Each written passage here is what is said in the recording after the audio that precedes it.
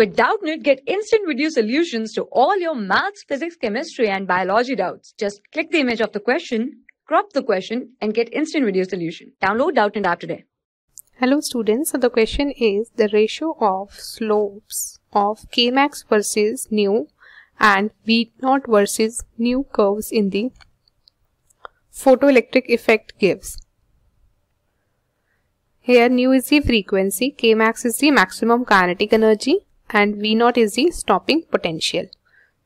So in this question we have to determine the ratio of the slopes of the two graphs, that is Kmax versus incident frequency and stopping potential versus incident frequency. So first of all we will find out the slope of Kmax versus incident frequency. So according to photoelectric effect equation, Einstein's photoelectric equation, that is h nu is equals to h nu naught plus kinetic energy, that is incident frequency is equals to work function plus the kinetic energy of the photoelectric ejected photoelectron. So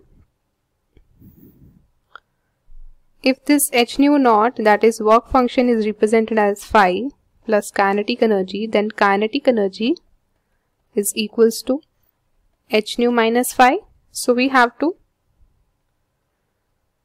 draw the curve between kinetic energy and incident frequency. This kinetic energy is maximum kinetic energy. So if we draw the graph between kinetic energy and the frequency, so that will be, this is y is equals to mx plus c. It means the m here, that is slope, is here, the slope is h. We have to find out the ratio of slopes. So the slope is h for Kmax versus nu, this graph. Now secondly we have to find out the slope for the V0 versus nu. So as h nu is equals to h nu naught plus kinetic energy, so this kinetic energy will be equals to the charge of electron into the stopping potential, that is V0, and this is equals to the work done or energy. So this is equals to the kinetic energy. So this becomes h nu is equals to h nu naught plus e V0. Now we have to plot a curve between V0 versus incident frequency. So that will become V0 is equals to h nu by e minus h nu naught by e. So if we have to plot a graph between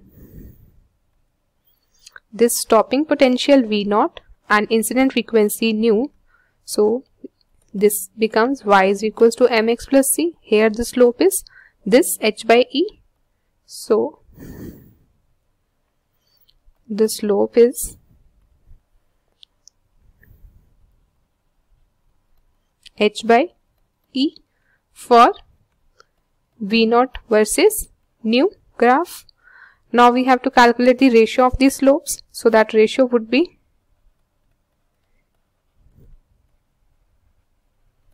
ratio of slopes would be, if we denote this as slope 1 and this as slope 2, so it would be slope 1 divided by slope 2.